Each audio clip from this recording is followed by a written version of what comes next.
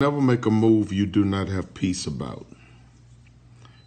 Peace is often the Lord's compass. It tells us whether we are making a move that God is pleased with or not. So if your heart is uneasy, if your spirit is uneasy, if you cannot stop wondering or pondering as to whether or not this is the right move or not, most of the time it is because it's the wrong move.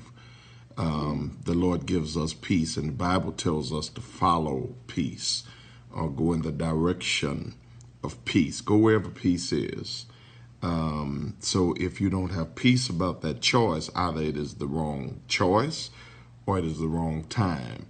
So slow your roll, wade through the waters of impatience, and make yourself buckle down and follow God's directives. Don't follow the dictates of your flesh, because your flesh will get you in a mess. How many times have you wanted what you got, and then once you got it, you didn't want what you had?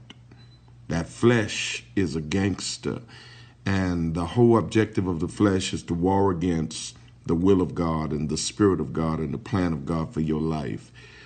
Every day of my life, I want something that ain't good for me. Every day of my life, I want something that has the potential to kill me. So I cannot live according to my wants. My steps have to be ordered by the Lord. And as the Lord gives me orders, I got to make up my mind. I'm going to follow these orders, and I'm going to do what the Lord tells me to do, because he brings me to a place of peace and not a place of pain. His orders are leading me to a place of security and not a place of distress.